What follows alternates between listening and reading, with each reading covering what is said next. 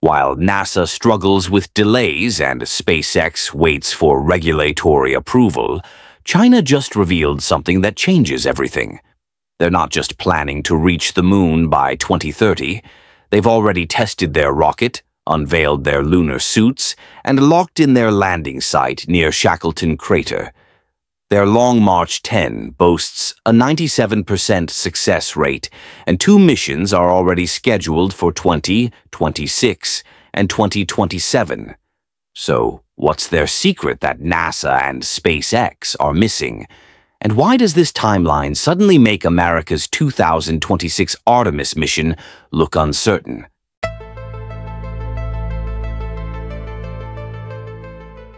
China's Chang'e 7 mission isn't just another robotic probe. It's a full-scale dress rehearsal for human boots on lunar soil. Scheduled for August 2026, this 8,200-kilogram spacecraft will do something no other nation has attempted. Land near Shackleton Crater at 88.88 degrees south latitude, deploy a hopping robot into permanently shadowed craters, and hunt for water ice that could fuel future missions. But here's what makes this different from anything NASA has done. They're bringing international partners along, including a surprising collaboration with American scientists.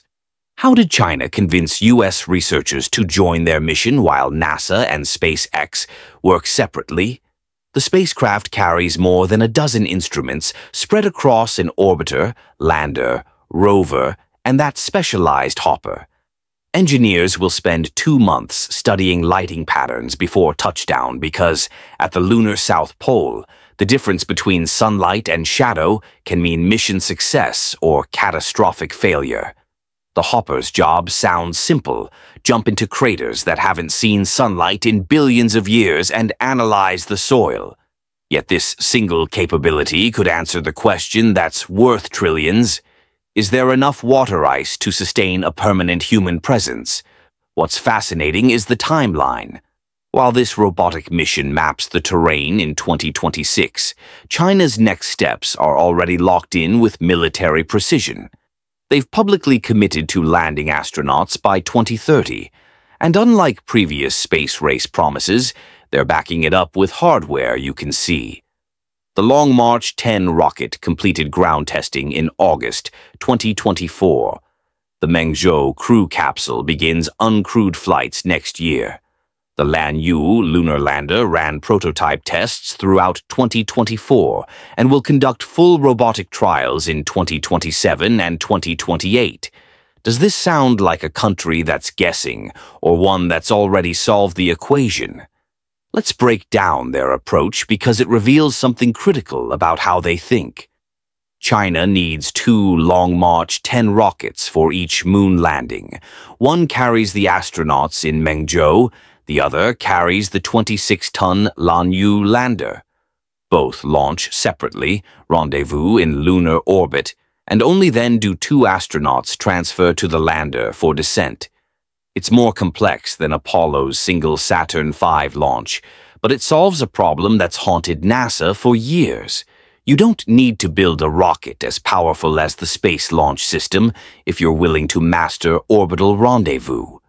With a 97% success rate across their Long March family, they've proven they can execute precision operations. So why is NASA betting everything on a single massive rocket that's already years behind schedule? The spacesuits China unveiled in 2024 tell another part of the story.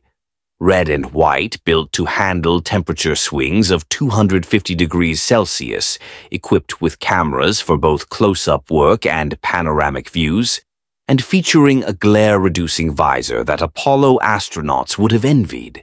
These aren't concept drawings. These are manufactured suits that astronauts are already training in.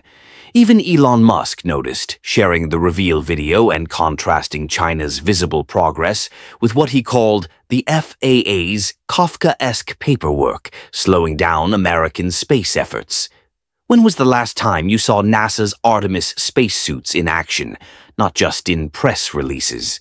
But the real advantage might be something less tangible than rockets and suits. China's space program operates under stable multi-year planning with consistent funding and minimal political interference. They announced the Chang'e program in 2004 with three goals: orbit the moon, land on it, return samples. Between 2007 and 2020, they achieved all three through 5 missions. Chang'e 3 landed successfully. Chang'e 4 became the first mission ever to touch down on the lunar far side. Chang'e 5 brought samples home, each mission built directly on lessons from the previous one. There were no presidential transitions canceling programs, no congressional battles over budgets, no switching between the moon, Mars, and asteroids every election cycle. What happens when a space program gets to focus on one goal for 26 consecutive years? The South Pole location isn't random either. Those permanently shadowed craters could hold billions of tons of water ice, preserved since the solar system's formation. Water means drinking water, breathable oxygen, and hydrogen fuel for rockets, all produced on-site instead of launched from Earth at $10,000 per kilogram. China's already thinking past the landing.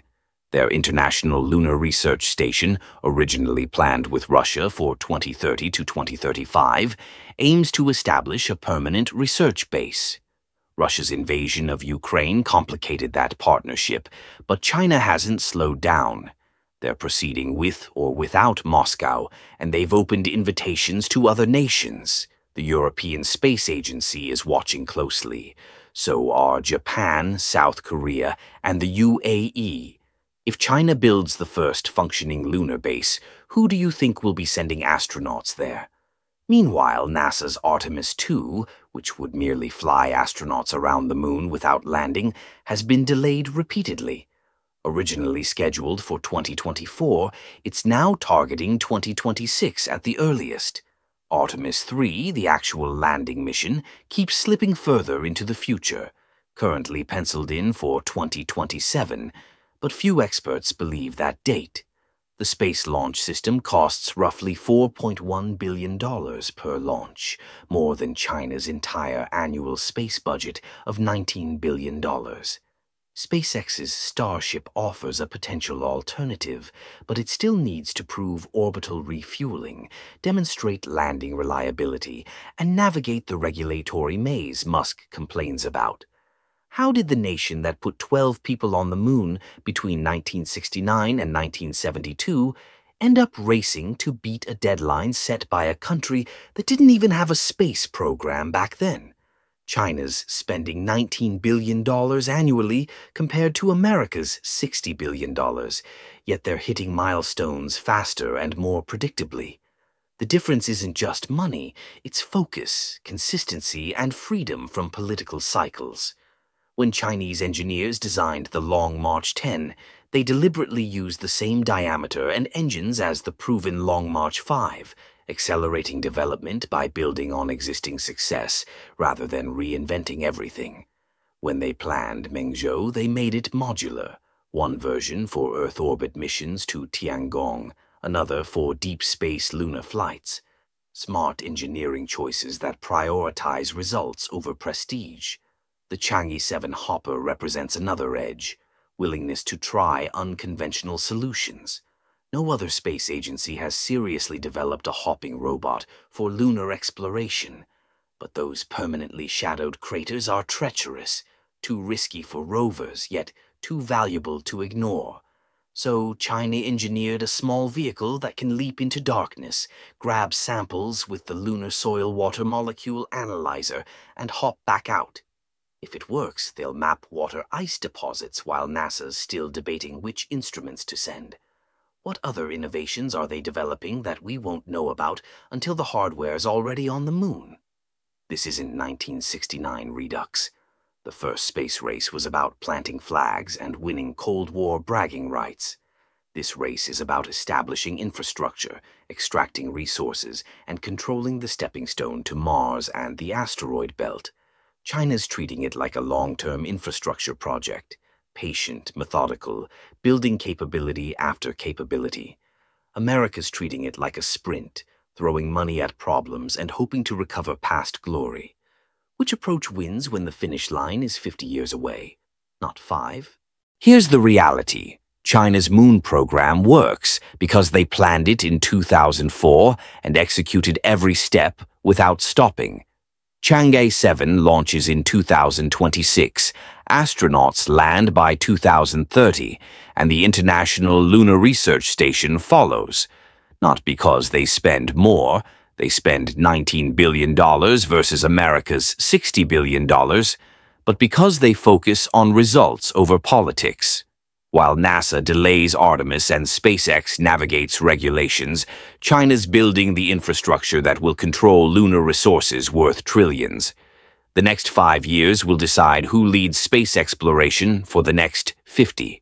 China's Pokazal the hardware, hit the deadlines, and invited the world to join them. The question isn't if they'll reach the moon, it's what happens when they get there first. What's your take? Does China's approach prove that consistent planning beats bigger budgets? Let me know in the comments below. If this video showed you what's really happening in the new space race, hit that like button right now. Subscribe to Atlas Space and turn on notifications so you don't miss our next deep dive into the missions reshaping humanity's future. Share this with anyone who needs to understand where space exploration is actually headed. Thanks for watching. I'll see you in the next one. Last week's brutal explosion at Massey's test site completely destroyed Booster 18 during routine pressure testing. The liquid oxygen tank erupted, strakes were torn off, and COPV vessels burst through the steel walls. SpaceX had to carefully dismantle what remained of their first version 3 booster. But here's what nobody expected. They've already begun assembling Booster 19, targeting December for completion. Flight 12 still on track for the first quarter of 2026. How does a major setback actually accelerate their timeline? What secrets did this failure reveal?